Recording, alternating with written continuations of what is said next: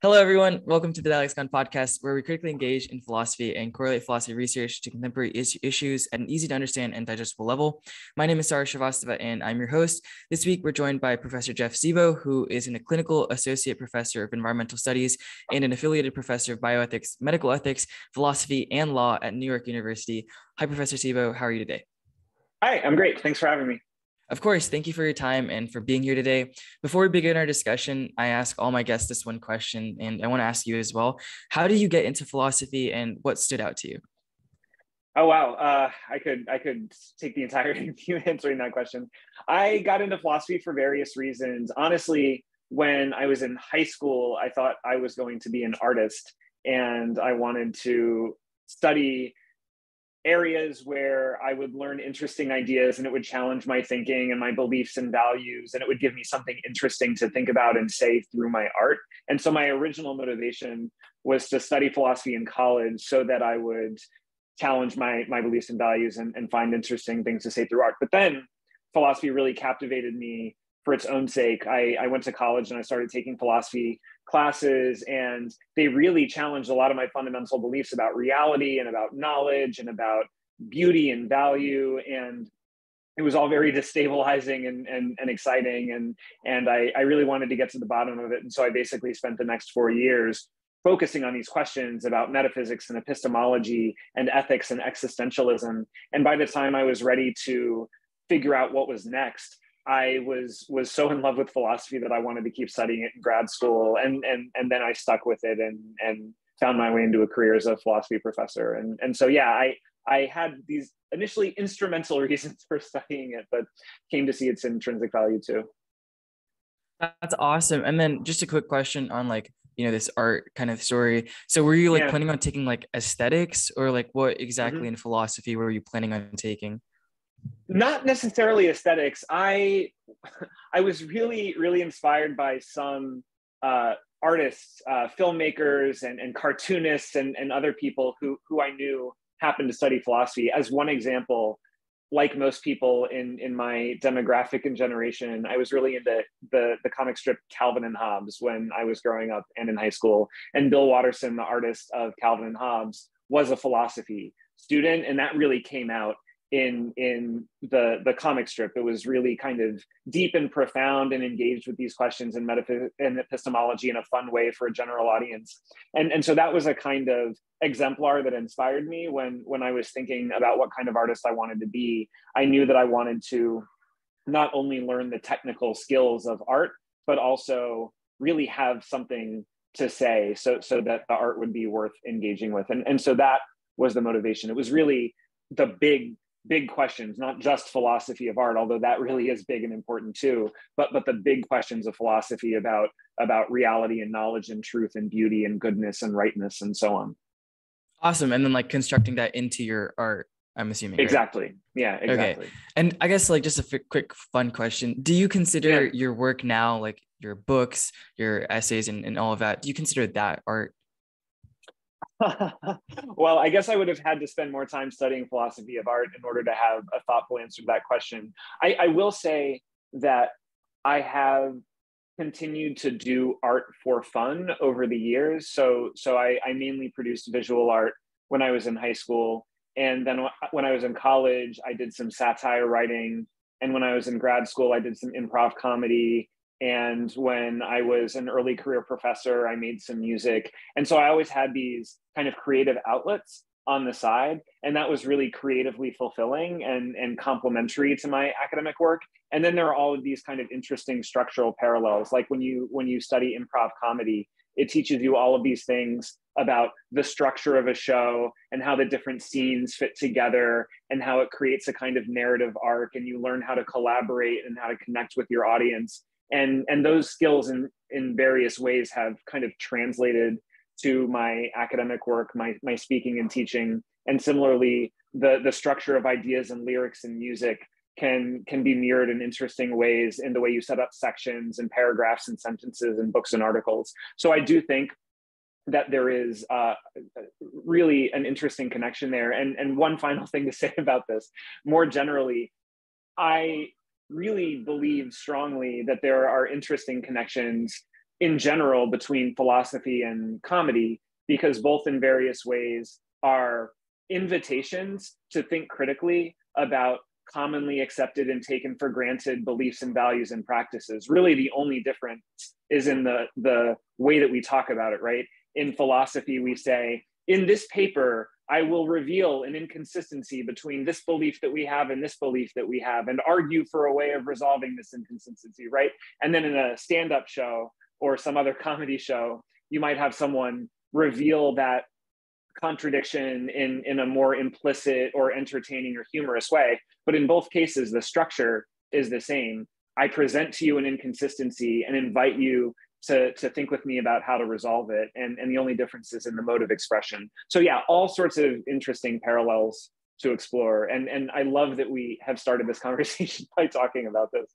Yeah, of course. I mean, comedians definitely by far are some of, I guess, they're actually great philosophers. Some of the questions that you explore in those like stand-up, kind of shows are like really, really interesting. And, just like the material that they take and have a comedic outlook on it, but like a really philosophical outlook on it is really, really, it's admiring. Like you have to admire that art and that craft for sure.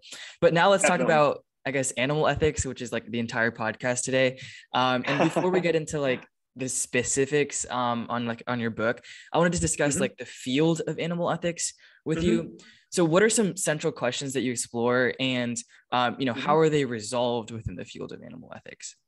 Yeah, great. So there are a variety of questions that we ask in animal ethics, both theoretically and practically. So theoretically, we ask a lot of foundational ethics questions in a way that includes animals. So for example, questions about moral status. To whom do we have moral obligations in the first place, and why, right? Do we have obligations only to fellow humans or rational beings? If so, why? Or do we have obligations much more expansively to all sentient beings, everyone capable of experiencing pleasure and pain and happiness and suffering and other subjective welfare states, or even all living beings, any being that evolved as part of the tree of life and aspires in its own way to survive and grow and self-replicate, right? What is the basis of moral status? And then we have to ask all of these theoretical ethics questions about what we actually owe these moral subjects or moral patients. So if we do have obligations, for example, to sentient animals who can feel pleasure and pain and happiness and suffering, or to all living animals, then what do we owe them? Should we respect their freedom and autonomy? Should we promote their happiness and reduce their suffering? Should we engage in a caring relationship with them in some other kind of way? So these are all the standard theoretical ethics questions about to whom we have obligations and what we owe them. But then practically in applied ethics, we also have to then contend with the fact that humans interact with really quintillions of animals per year, and we harm and kill at least trillions of animals per year in all sorts of ways, including our food systems, where we kill more than 100 billion captive animals per year and 1 to 3 trillion wild animals per year for food alone, and then research, at least 100 million animals per year used for biomedical research, and then other animals in captivity, for example, in circuses and zoos and aquariums, and in our own homes. And then, of course, our interactions with wild animals through deforestation and development, and our transportation systems, and then just the effects of human consumption and pollution and human-caused climate change affecting animals all over the world. When you think about the full scale of our interactions with animals and think about how many of these animals are vulnerable, sentient, trying to find their way in a world and experiencing a lot of suffering, in many cases because of the effects of human activity, that raises a lot of really challenging applied ethics questions about how we might be able to harm them less and help them more, and whether we should do that.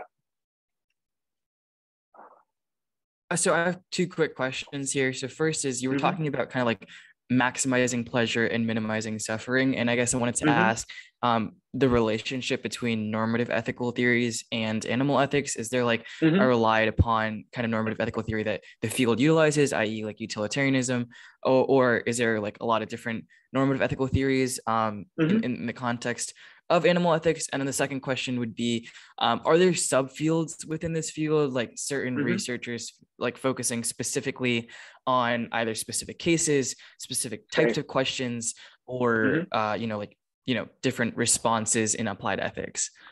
Absolutely. Yeah. So with respect to normative ethics, there are many different normative theories, as your listeners might know. So utilitarianism says ethics is all about consequences, and we should try to do the most good possible by increasing pleasure and decreasing pain in the world. And then you have various non-consequentialist theories like Kantianism or rights theory. And those essentially say ethics is less about promoting pleasure and more about respecting rights and autonomy, right? Leaving others alone and letting them live their own lives. And then you have theories like virtue theory that says ethics is really about being a good and virtuous person and treating others in virtuous ways by expressing respect and compassion towards them, for example, as well as feminist care ethics that says ethics is really about affirming the value of care and nurturing and emotion and creating caring relationships with everyone with whom we find ourselves in a relationship, and building shared social and political and economic structures that can support us in having caring relationships with each other, right? So there are these different frameworks: maximize happiness, respect rights, cultivate virtues, cultivate relationships of care. Now, with respect to those various ethical theories, normative theories, I will say utilitarianism in particular, the one that says ethics is about maximizing pleasure and minimizing pain, that one has a special relationship with animal ethics because it was really the utilitarians like Jeremy Bentham back in the day who first perceived the importance of including non-human animals in our moral circle. Jeremy Bentham, in some of his earliest foundational utilitarian writings, noted that if ethics is really about maximizing pleasure and minimizing pain, then we should really include within our moral circles anyone who can experience pleasure and pain, independently of whether they are a member of my nation or generation or species, right? And so he very famously said, the question is not, can they talk or can they reason, but rather, can they suffer? That is the question that we should be asking. So utilitarianism, to its credit, has a special history of being out in front on this issue. And some other frameworks like rights theory, Kantianism, they were a little bit slower to appreciate the intrinsic significance of animals. Kant thought animals only matter instrumentally because the way we treat them affects how we treat each other, but they have no value intrinsically, right? But in the past 20 or 30 years, I would say 40 years in some cases, the other frameworks have caught up. And now the leading proponents of all of these frameworks recognize the intrinsic value of animals and the need to extend these frameworks in a way that can be inclusive of animals. So utilitarians say, yeah, we should promote animal happiness. Kantians and rights theorists say, yeah, we should respect animal autonomy. And then virtue and care theorists say, yeah, we should cultivate virtuous character traits that allow us to express respect and compassion and build relationships of care towards and with non-human animals. That makes a lot of sense. And, it's cool to see, I guess, like the ways in which animal ethics and animal rights, I guess, are included in those different frameworks. A lot of the times, like when you're like simply viewing it, like, for example, it was kind of confusing to me how in like virtue theory, you would include an animal in that, just given that virtue is like innately based off of a human, but like I guess formulations of what the human is kind of change as well over a period of time, and which is a question, so we'll get to that a little bit later. But I guess I wanted to ask in the ways in which like animal ethics research is conducted. So is this always in response to like a specific crisis, i.e. whether or not like there's like mass murdering of animals, or if there's like a catastrophe like the Australia fire, or is it just like constant just goodness or good thoughts that kind of emulate around everyday experiences maybe? Yeah, that's a great question. And it also is an opportunity to respond to the second part of your previous question, which is what are the subfields, right? So there are some subfields, and these are usually either organized in terms of ethical theory, like you have the utilitarians doing their version and the Kantians doing their version, but also organized in terms of issues. So for example, there is a subfield and subcommunity of people working on farmed animal welfare. because that one is especially important and neglected. And also a subfield and subcommunity of people working on wild animal welfare, because that one is likewise very important and neglected. And similarly with research, animals and companion animals and so on and so forth. And a subfield and subcommunity devoted to ethical questions concerning animal activism and advocacy. So what types of activism and advocacy are most ethical? What types of activism and advocacy are most effective? Should we really be only doing legal things, or is it okay to sometimes do illegal things? Should we be doing moderate and incrementalist things, or should we sometimes also do more radical and transformative things? And how should we go about thinking of that, both in terms of principled assessments and in terms of pragmatic assessments? So there are all kinds of little subfields and subcommunities, but they overlap and interact. Now, with respect to the question, does scholarship and engagement, does that happen in a way that responds to crises and current events, or does it happen in this kind of ongoing way? I would say the answer is both and.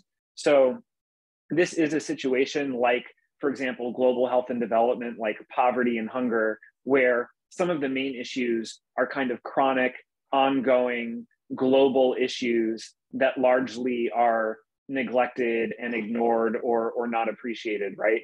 And so some of the biggest problems in the world are not these like momentary crises like a hurricane, but rather this ongoing problem that a huge percentage of the human population goes without adequate nutrition or clean water and so on. And similarly, that we kill more than 100 billion animals per year for food in captivity, in ways that not only kill lots of animals, but also contribute to global health and environmental threats. And then similarly, with the 1 to 3 trillion animals per year we kill for food in industrial fishing, right?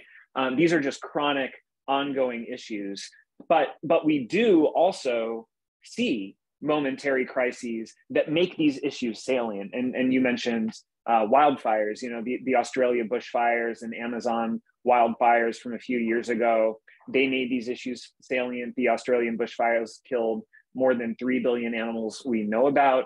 And similarly, the Amazon wildfires killed lots of animals while contributing, of course, to climate change and other health and environmental problems. More recently, there have been floods, there have been heat waves. Those have harmed human and non-human animals and disrupted supply chains in ways that affect human and non-human animals.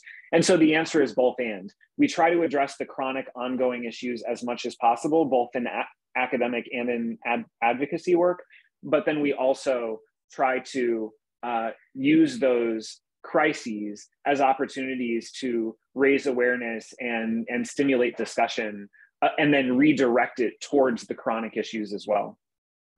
So on the context of like awareness in general, like do I guess like lawmakers and like companies listen to like ethicists in the field of animal ethics? Because, you know, oftentimes like I've watched like a few documentaries on like I guess animal ethics in general. Like we watch a few of them in school, in your like biology class normally, and like, you know, the kind of things that happen, especially like with farmed animal on farms or like, you know, getting butchered, et cetera. All those things are like devastating. And it seems that those things are just increasing, but they're not decreasing at all. So like how exactly are animal ethicists listens to? It's like it almost seems as if like, you know, this is actually a lot of things, I guess, now with the political society, but it seems like there's a lot, like a sense of like hopelessness almost, you know, drawn into these causes. And so what exactly does that hopelessness mean? Is it good or bad? And then B, how can we do these people listen? And C, how can we get them to listen if they don't? Yeah, that's a great question. So I can absolutely appreciate why it might feel a little bit hopeless. And I actually think an important part of doing this work well is to really internalize that sense of hopelessness, because if you think this is too easy, then you will probably be engaging in it in a superficial way that is not actually addressing the issue and likely to do much good. At the same time, it would be a mistake to lean too far in the direction of hopelessness, because first of all, the situation is not hopeless. And second of all, if you lean too far in the direction of hopelessness, that can be a license for inaction, because you think, the situation is hopeless. I might as well screw around while the world burns, because there would be no point to trying to do anything, right? And so I think the key is to internalize the idea that this is neither easy nor impossible. This is instead possible but hard. And then think really, really carefully about what we might be able to do given everything we know about ourselves, our talents and interests and position in society, so that we can work really hard to have a chance of making some kind of difference. And I will say that this is an area where philosophy has actually played a pretty important role in moving the needle in the West. So for example, it was the publication of the book Animal Liberation, written by philosopher Peter Singer in the 1970s, that really reignited the animal protection movement in the West. And then that corresponded with the publication of his article, Famine, Affluence, and Morality, around that same time, that played a pretty significant role in inspiring the modern effective altruism movement, which now includes animal welfare as one of its main cause areas and is putting millions and millions of philanthropic dollars behind this cause area. And philosophers more recently have also engaged with advocates and policymakers and other change makers.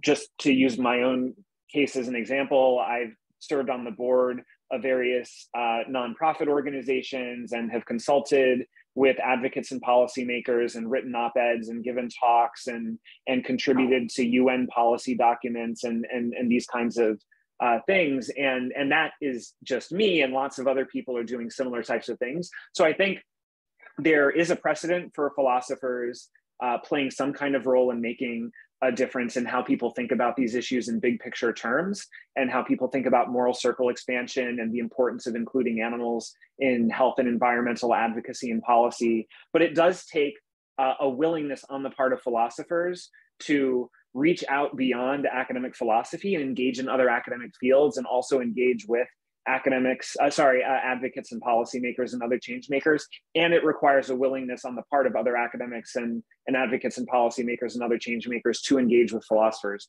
But that can happen enough. And so if we look for those opportunities, I think they are there. So essentially, to kind of summarize that, it's hard, but it's possible. Okay, awesome. And I guess like we can talk more about your book now, which is titled "Saving Animals, Saving Ourselves: Why Animals Matter for Pandemics, Climate Change, and Other Catastrophes," which was published by Oxford Press in the March of 2022. And in it, you mentioned that the human and non-human fates are increasingly linked. Why is that the case? And how are animals relevant to like the global order and like life as we know it? We kind of already talked about the ways in which they're like necessary, but like how can we reconstruct what it means to be, I guess, like an animal or like a human in these times? Yeah, thanks. I wrote this book arguing that human and non-human fates are linked for a couple of reasons. One is that our use of animals is a very significant contributor to global health and environmental threats like pandemics and climate change. For example, our use of animals in factory farming and our interactions with animals in deforestation and the wildlife trade. These are major drivers, both of the spread of zoonotic diseases and of pollution and greenhouse gas emissions. And then conversely, pandemics and climate change and other catastrophes impact human and non-human animals at the same time, right? We saw in COVID-19 that when a disease spreads all over the world, it can affect other animals too, because they can contract the disease and get sick, and then they might be subject to increased violence or neglect from humans. For example, we might cull or euthanize or depopulate captive or wild non-human populations if we perceive them as a threat, as a vector for disease, right?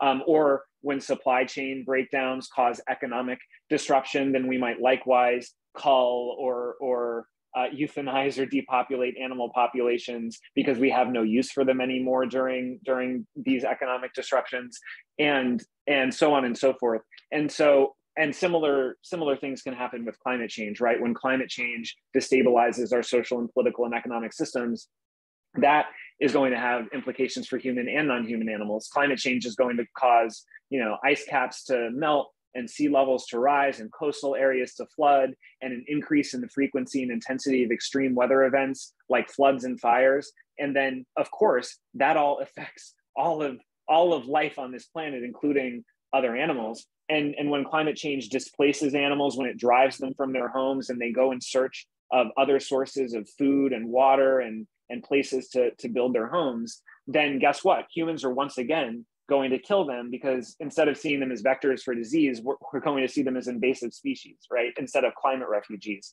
which is what they would actually be.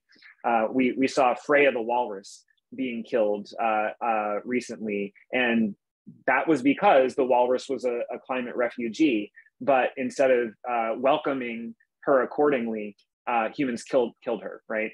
Because they perceived her as a threat to their property. And so we really need to be thinking about these interactions, both about how our use of animals contributes to these global threats, and then how these global threats are going to impact us all. And we need to include animals in our global health and environmental advocacy and policy by, first of all, making it a priority to reduce our use of them as part of our pandemic and climate change mitigation efforts. And second of all, make it a priority to increase our support for them as part of our pandemic and climate change adaptation efforts, and really try to have this holistic animal welfare and global health and environmental policy that can be helping humans and animals and the environment at the same time. So what does that like second or like the latter part of that look like when you're supporting animals throughout, like, I guess, pandemics or, you know, kind of these catastrophes, et cetera? What does that look like?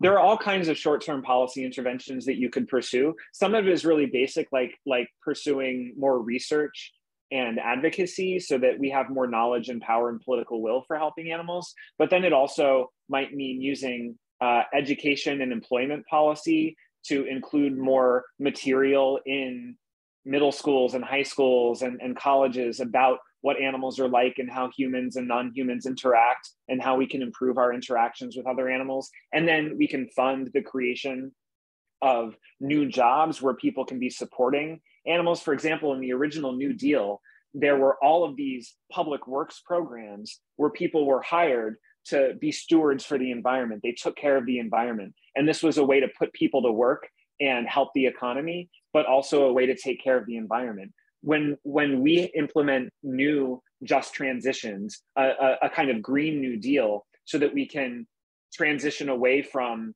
the current food and energy and transportation systems that are harming the environment, and we can supply people with good green jobs that they can have instead of those bad ones, we could think about jobs that people can use so they can take care of animals and the environment, right?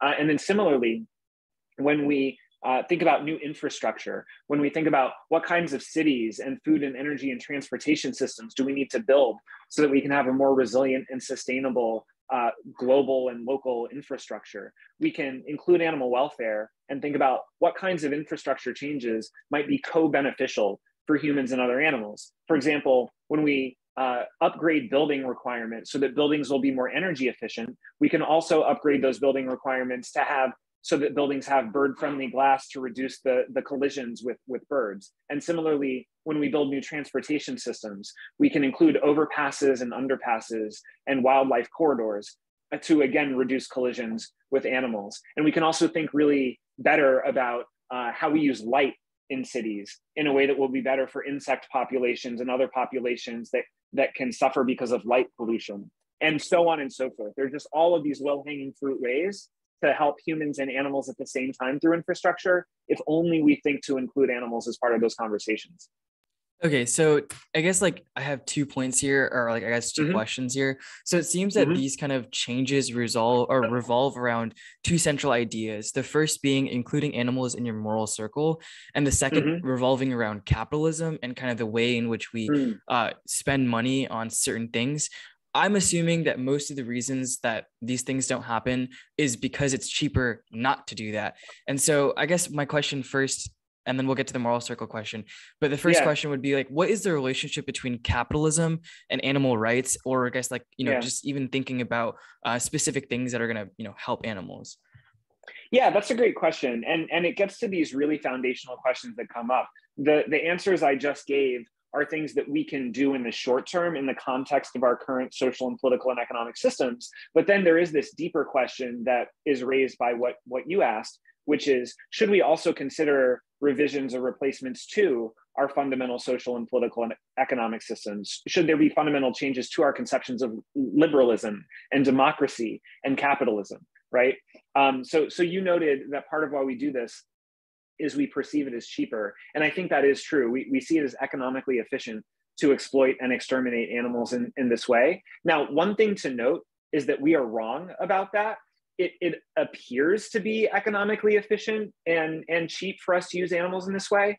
But then when you consider all of the negative externalities, not only the animal welfare impacts of the exploitation and extermination, but also all of the global health and environmental impacts that we then have to use public funds to clean up. Once you then factor in all of that cleanup and mitigation and adaptation expense, it actually turns out that these interactions with animals are really expensive.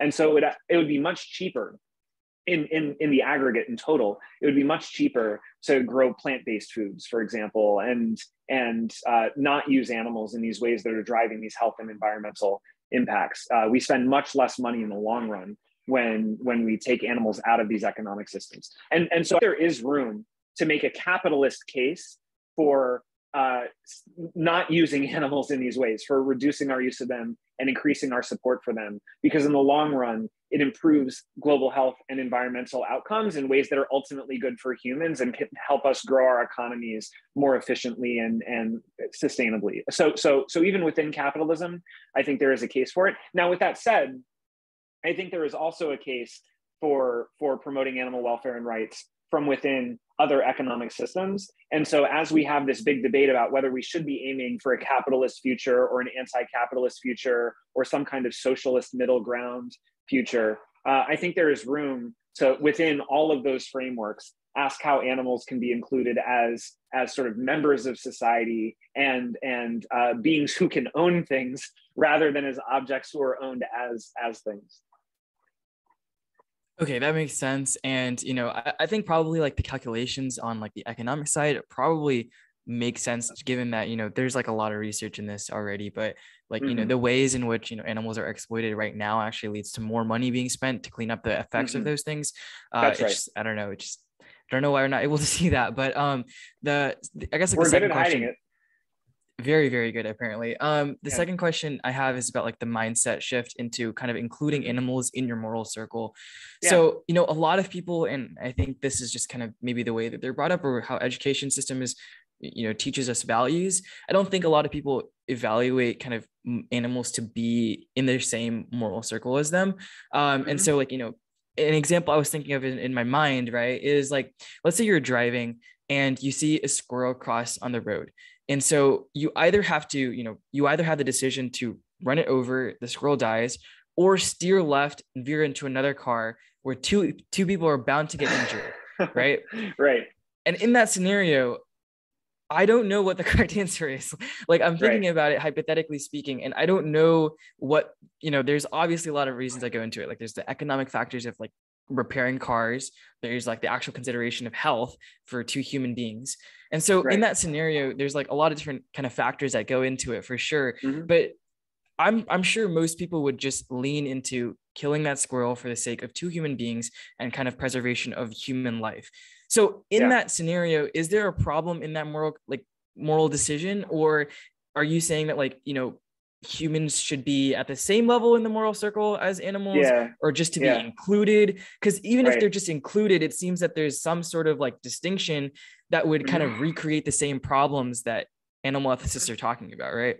Yeah, that's a great question. So I really like the way that you set it up, because it allows us to make this distinction between, do they count at all? And then how much do they count, right? And so just as a baseline, we can simplify the case and say you are driving down the street, you see a squirrel standing there, and you can, with no cost to anyone at all, swerve around the squirrel and preserve their life, right? In that case, it seems pretty clear that instead of for no reason running over the squirrel and causing them suffering and death and causing their families to lose a family member, instead of doing that, if you can just drift around them and go on with your day, clearly you should do that, right? And I think that kind of case and lots of other cases like that establish as a baseline that they do matter at all. Like they do have some intrinsic moral value. And so that already means that we should include them in our moral circle. And now the only question is the one that you asked: how much do they count? And what do we do if we perceive trade-offs between our interests and their interests, right? Do we say our interests always win, or do we do some kind of math? And what does that math look like? So that ends up getting really complicated. But let me give you an illustration of what the discussions look like. One view is everyone who matters equally, right? If you matter at all, then you matter equally. And there is some appeal to that because like we all count as one individual and we have our own life and we have our own interests and needs and vulnerabilities. And if we start getting in the game of ranking people, you know, like if we start getting in the game of saying, you matter more than you because you are like smarter or more talented or something, then that could have really pernicious effects within the human population too. Do we feel comfortable ranking humans based on things like how smart or talented you are or your capacity for welfare, right? So some people say, no, we should say that everyone who matters equally. And if that means that humans and non-humans matter equally in some sense, then so be it. And we should be prepared to accept that like our importance is not as that we are less dominant in terms of our importance than we initially thought, you know, an opportunity for some humility. Now, other people do think that ranking can be appropriate. For example, some people think that to the degree that humans have a higher capacity for welfare than non-humans, then we can matter more. Like if, yes, I matter and a mouse matters and an ant matters, but since I can suffer more than a mouse can, to that extent, I matter more than a mouse. And since a mouse can suffer more than an ant can, to that extent, the mouse matters more than an ant. So if a house is burning down and you can only save me or a mouse, but not both of us, you should save me because that prevents more suffering, right? Like I would suffer more in that fire than the mouse would. Now that I think kind of makes sense and is still consistent with a certain kind of egalitarianism. You can consider everyone's interests equally while still acknowledging that some of us have more interest than others, more welfare at stake, right? But that is not going to justify human supremacy or exceptionalism, because first of all, some non-humans might have higher capacities for welfare than us. Like an African elephant, they have 3 times as many neurons as humans. It is plausible that they have higher capacities for welfare, and so they would rank higher than us, according to this way of ranking beings. And second of all, there are so many animals in the world that even if I matter more than a mouse, it still might be that the total number of animals matters more than the total number of humans. So that's all just an illustration of how this gets really, really complicated. And we're only at the beginning of wrapping our minds around it. But I believe, and I'll shut up in a second, I believe that when all is said and done, we are going to have to come to terms with the reality that other animals and non-humans in general, they matter more than we do. Okay, that is going to be that's interesting. I mean, I don't know exactly how like the youth and I guess everyone kind of listening to this is going to take that, but you know, this is exactly what we want to learn and kind of figure out. And I guess like I have some more kind of hard take questions. So the first one is, should people go vegan? Why or why not? Okay, briefly, I think in general, to the extent that we can reduce our complicity in harm in the world, in suffering and death for vulnerable others, then we should make some effort to do that, right? Now, what that looks like for each of us is going to be different depending on our individual circumstances and our health and economic needs, right? But to the degree that eating less meat and contributing less to this, you know, industrial animal agricultural system that kills animals without the opportunity for consent and contributes to global health and environmental threats that disproportionately impacts low-income workers and people in other nations in the global south and in future generations, again, often without the possibility of consent.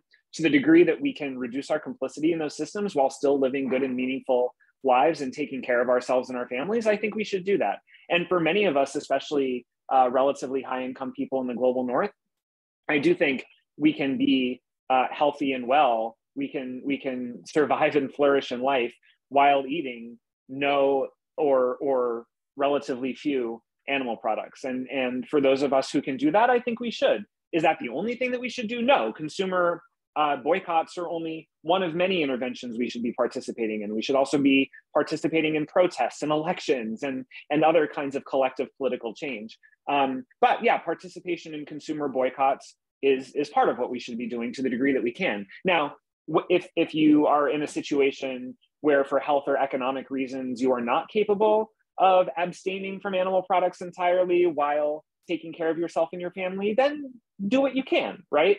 So we should all aspire to reduce the harm that we cause as much as possible, and do what we can as individuals. And if for some of us that means going vegan, great. If for others of us it means very significantly reducing our meat intake while contributing to other types of change where we can, that is also great. I think we should all do what we can. That makes a ton of sense. And then the second question is about, I guess, pets. Should we be allowed to have pets? Why or why not? Are there certain clauses that would allow people to take care of cats, etc.? That's also a great question. I will say that I have an 11-year-old, God, is he 10 or 11? He is in any case old, rescue dog named Smokey. I do think that living with non-human companions is a good thing to do. Generally speaking, to the degree that we can adopt rescue animals who need homes, that is generally preferable to buying animals from breeders. And in general, I think to the degree that we do live with animals, we should make sure that we adjust our lives in ways that give them an opportunity to have really good lives and be able to make choices and exercise their natural instincts and so on and so forth. So I make a point to play with my dog a lot, give him lots of socialization, and take him on long walks and let him tell us where we go on walks and so on. And I think generally we should focus on animals who are domesticated in a way that allows them to genuinely thrive in relationships with humans, and not, for example, buy exotic pets, wild animals who are really going to suffer in these conditions of captivity. And then in the long run, we should ask some serious questions about to what degree we should be breeding animals for various purposes, right? We currently breed animals for food and research and companionship and other purposes. And in each case, we breed them to have traits that we want them to have that are fun for us rather than traits that are good for them, right? So like in the case of food animals, we breed them to grow real big, real fast, and that gives them health problems. In the case of lab animals, we breed them to have cancers so that we can perform experiments on them. And in the case of many companion animals, we breed them to have like features that we find cute, even if they can cause health problems like smushed noses and so on. And so I think we really need to interrogate this practice of breeding animals to have features that we like, rather than letting them come into existence on their own terms, or if we do bring them into existence, focusing on them having traits that are good for them and better for them to flourish in life.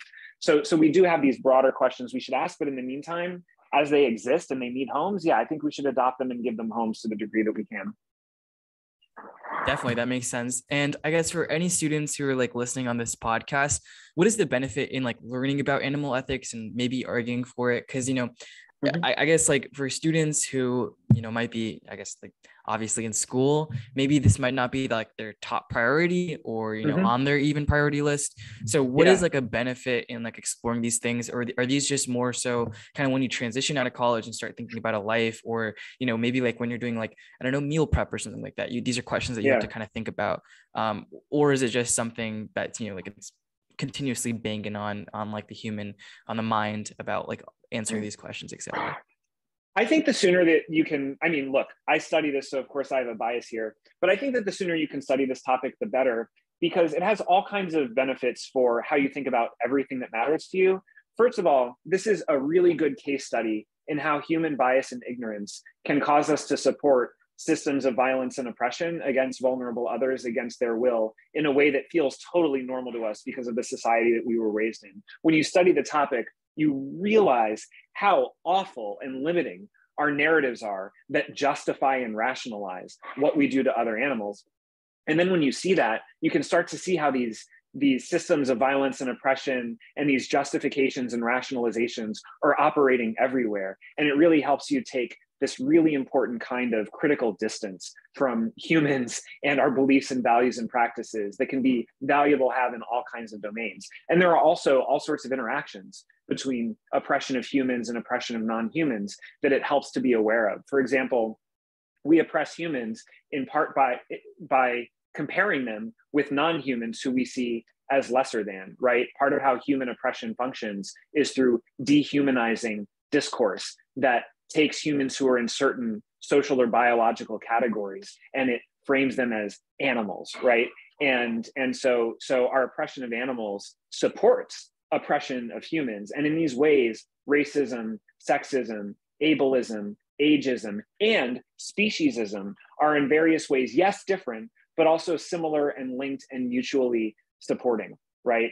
In various cases, these are in different ways forms of discrimination against other individuals who matter on the basis of membership in morally irrelevant social and biological categories, including things like how smart are they and what are their bodies like and so on and so forth, right? And so there are these quite important links between human and non-human oppressions. And again, that is not to say that they are the same. They are very different and they need to be treated differently and worked on differently. But understanding and exploring the links actually helps us build coalitions and find common ground and really think more deeply and rigorously and systematically and get at the root causes of these different types of oppressions and problems that we care about in a way that can make work on any particular topic more ethical and more effective.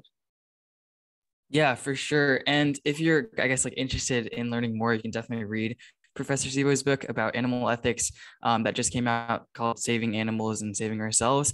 And I guess like to kind of like wrap this up, I want to ask, because I ask all my audience members, what are you doing now? What is your research focused on now? And, obviously I can leave a link to your website. And then also if you want to leave any organizations that students can get involved with, I can also link that in the description as well. Okay, great. Thank you. Yeah. So a lot of things happening now. I came out with that book that we discussed in the spring, and right now am in the process of launching 2 new programs at New York University. One is called the Mind, Ethics, and Policy Program. And this program is going to conduct research on basically the consciousness and sentience and sapience and the moral and legal and political status of non-humans, including animals and artificial intelligences. So we really want to figure out what types of minds can be conscious and sentient and feel pleasure and pain and happiness and suffering. Do insects suffer? Is it possible that one day a sufficiently sophisticated artificial intelligence could suffer? And if so, how can we build moral and legal and political frameworks that can protect their interests as well? And then the other program is called the Wild Animal Welfare Program. And this is going to conduct research that examines what wild animals are like and how humans and wild animals interact and how humans can improve our interactions with wild animals at scale. And so these are 2 different areas of research that I'm going to be basically building and with some of my colleagues running programs about so that we can both conduct and stimulate a lot of research and conversation on those areas. So that'll be a big thing that I work on in the future. And then in terms of organizations to be aware of, I mean, you can certainly follow our work at NYU Animal Studies. If you want to understand some of the interesting and inspiring work being done in animal advocacy right now, you can look at the Animal Charity Evaluators website.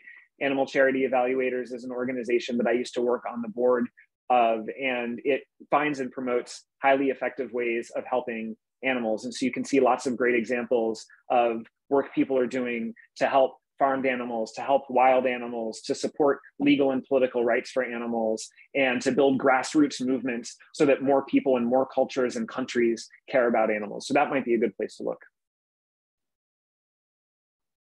Awesome. Thank you so much. That about wraps up our podcast today. Thanks for your time and for being here. I learned a lot about animal ethics, and I'm sure I'll recommend, I guess, like listening to this podcast to all my friends. So thank you. Awesome. Thank you so much for hosting it. I really appreciate it.